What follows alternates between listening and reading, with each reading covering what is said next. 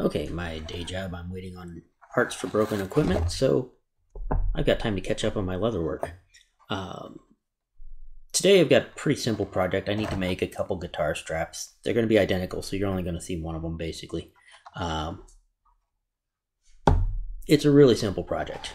I've got some strips of leather 2.5 inches wide that I've cut off of about a 6-ounce piece of leather, 6-ounce thick. The main pieces are going to be 40 inches long, and then I'm going to have another piece that's going to be a long skinny thing like this. That's going to be the adjustment on it. So let's go ahead and get to this. Now, I took some of the scrap and I made myself a template for how I want to cut the end. There can be a lot of different shapes for this.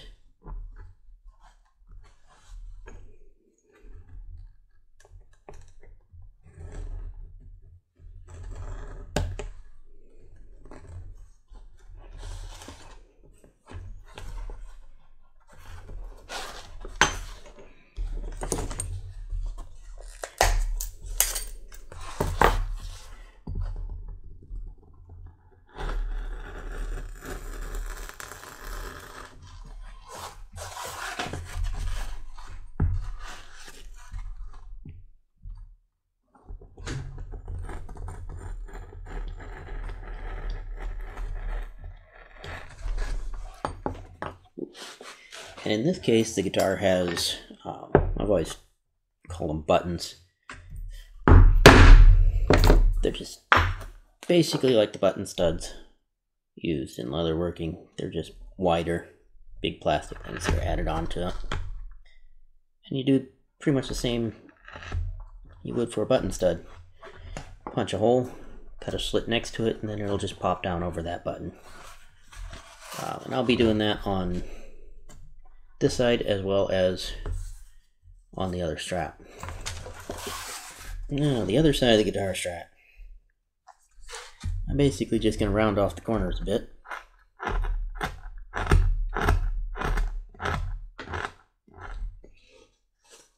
You can mark them to do this.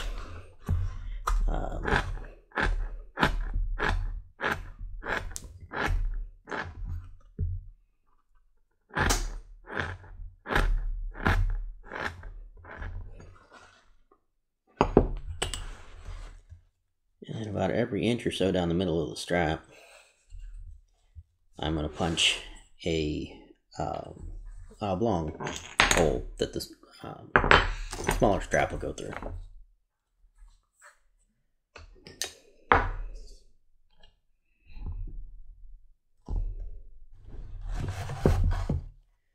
Alright, now we'll try and get these straight.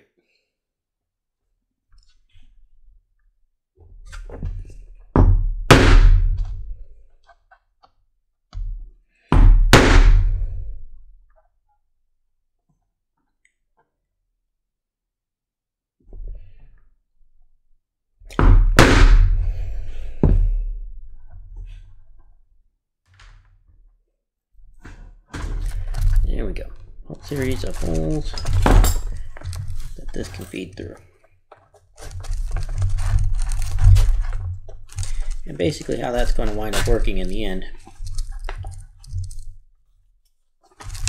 is we can put the strap through wherever we want to adjust it.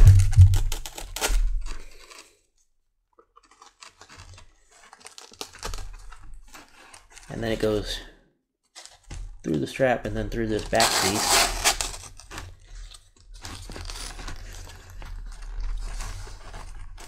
And then just weaves back and forth through all these holes that are left. And you wind up with a very secure way of putting a strap adjustment in. And if any time during this video you hear snoring or grunting or any sort of weird noises that sounds like a furry house guest that's crashing on my sofa, it's because there's a furry house guest crashing on my sofa. His name is Skylar, but I call him Pumbaa.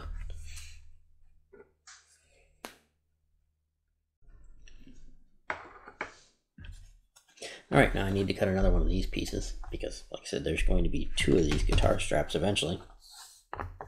But I made this just by taking my round in template and marking, 2 different sides. I didn't make it perfectly round, I made it kind of oblong. Punching the slot in it, and then this is just a 1-inch strap from there on out, which is pretty easy to mark out on a piece. But anyway, we're gonna set it up on a piece of scrap here, and I'm gonna get right between 2 little blemishes there.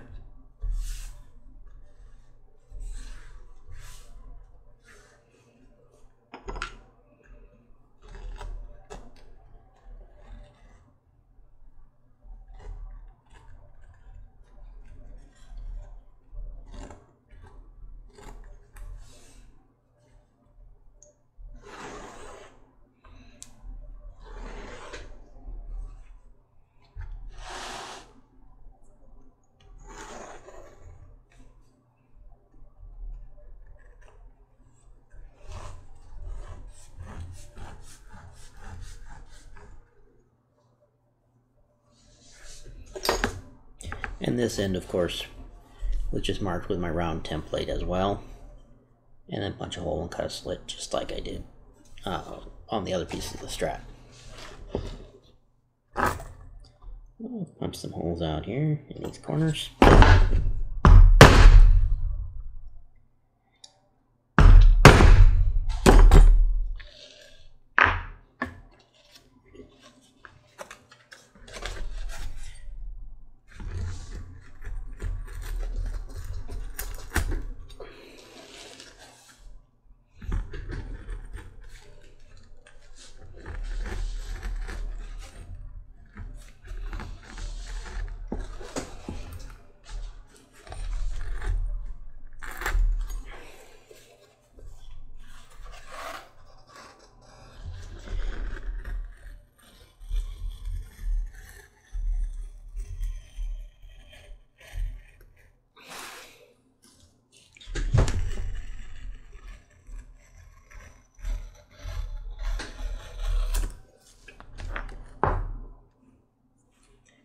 Let's punch a hole.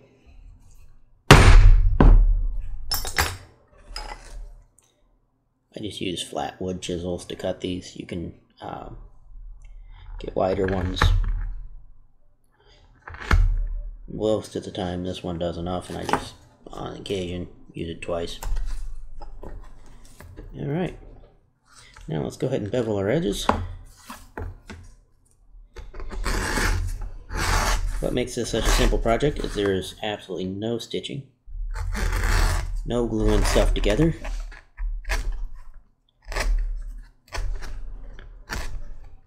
I do have some carving I need to do on it though.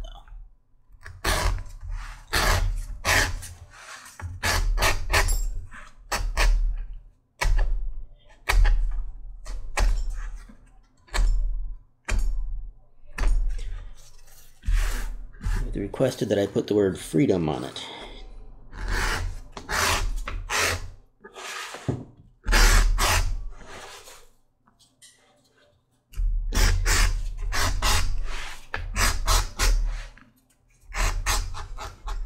Okay, now I'm going to say that this is going to be the back of the guitar strap, so around the wearer's back. So that means this part is where I can put freedom on it. And I'll probably start near the bottom, work my way up with the letters. So we'll mark those up, and then I'll put a border around them because I don't know exactly how much space I'm going to need for them. That's going to be basically the next step. But before I carve it, I want to put some packing tape on the back of it so that it doesn't stretch out of shape. So I'm going to do that before I actually start marking it up.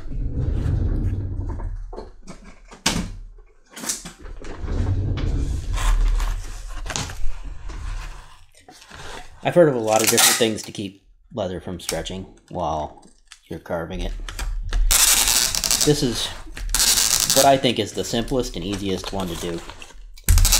I've heard of people gluing them down to tables and pieces of plywood and granite slabs, and this seems to work well.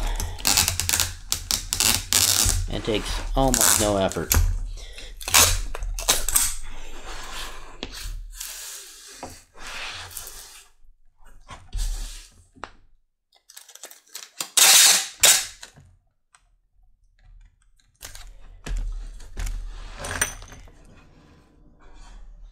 Alright, let's go ahead and wet this down and start transferring stuff on.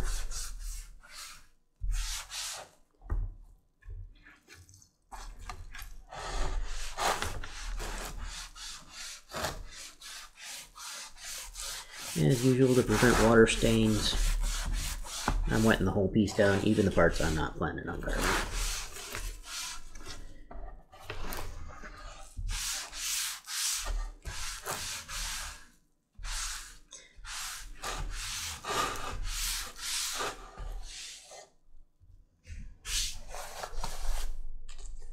Now, I'm just planning on using this old craft aid for the letters, mostly because it's a quick way of putting letters on something, and I didn't feel like printing out anything special for this.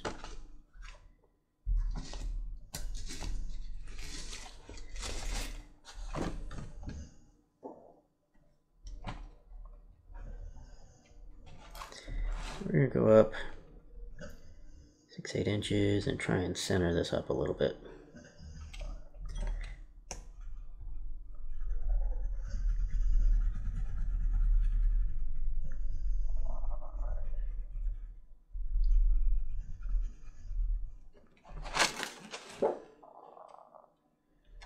Like I said, kind of doing this backwards.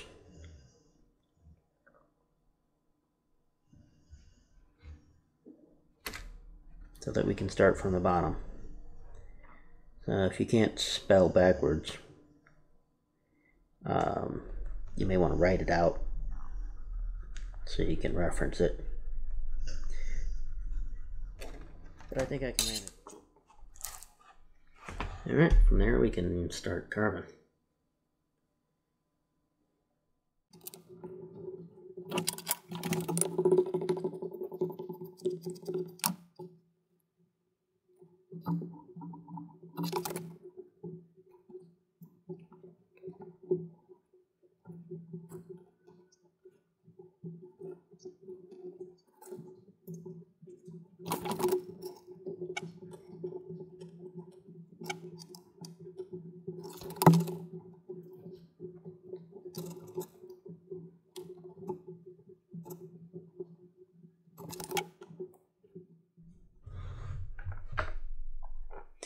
And the rest of the letters is just going to be a lot of beveling. Just tap, tap, tap everywhere.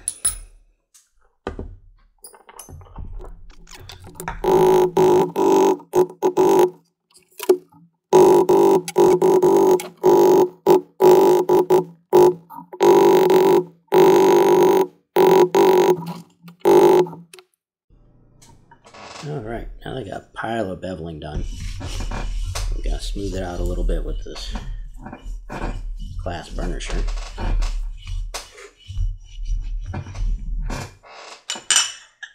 And I think, instead of any other tooling, I'm just going to take my wing divider and do a border around the edge. Just crease a line.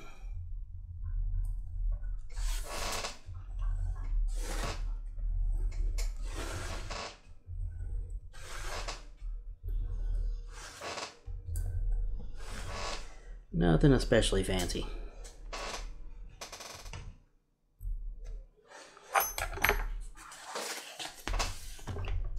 Okay, there we go.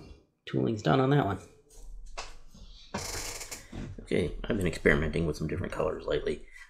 These are oil dyes. I've used light brown a lot, but there's golden brown and mahogany. I wanted to see how they compared.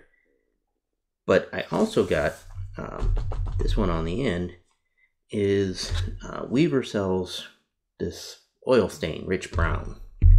And I mixed it with Neatsfoot oil compound, which is a mixture of oils, not just Neatsfoot oil. About half and half. And I came up with this color, which is, I think, very similar to this golden brown and light brown. So it could be a new favorite. We'll see how it works. But I've been experimenting with it on a few things. And I'm just going to put it on with sheepwool scrap like I normally do for a lot of things. I'm going to use gloves on this one, because this promises to be somewhat messier because it's oiling the leather. It seems to stay mixed in just fine. That was one of my concerns.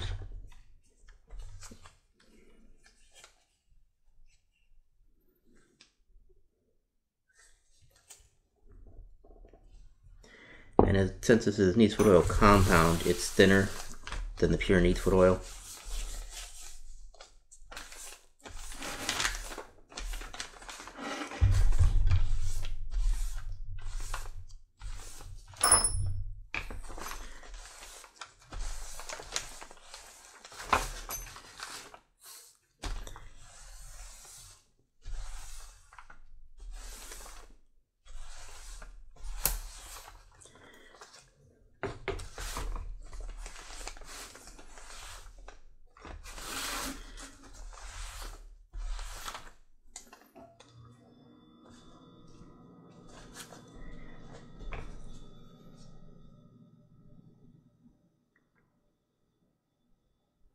It could be trickier to get it even,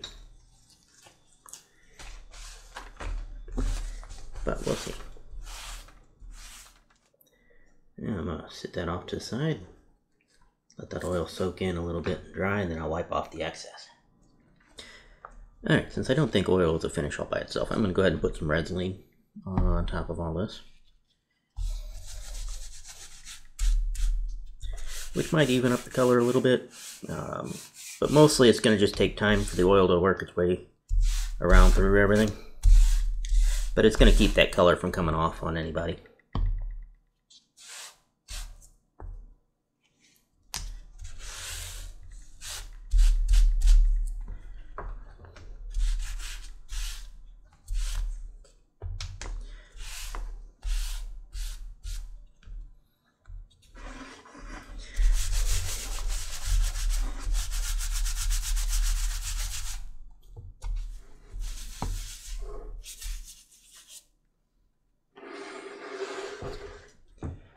Okay, now I just need to finish up some edges, and I'll be done with these guitar straps. Basically, I just have to put the strap through it, and that goes pretty quick.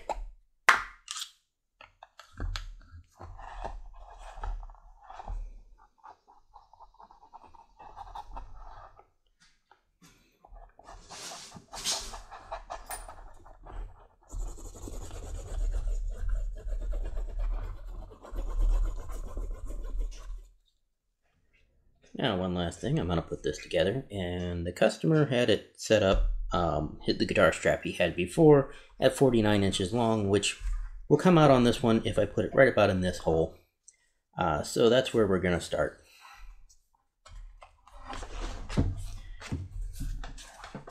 And of course, he wanted it adjustable, so it's adjustable. He can change it if he needs to.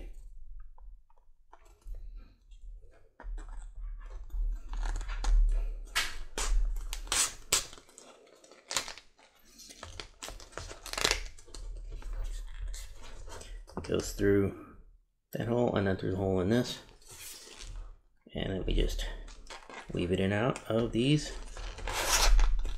to finish it off.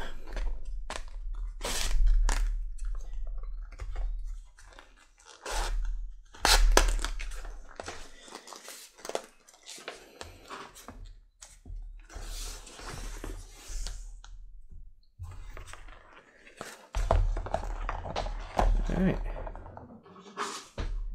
And there we go, a guitar strap. Now I just got to finish up the other one, and I'll be able to take it to the customer.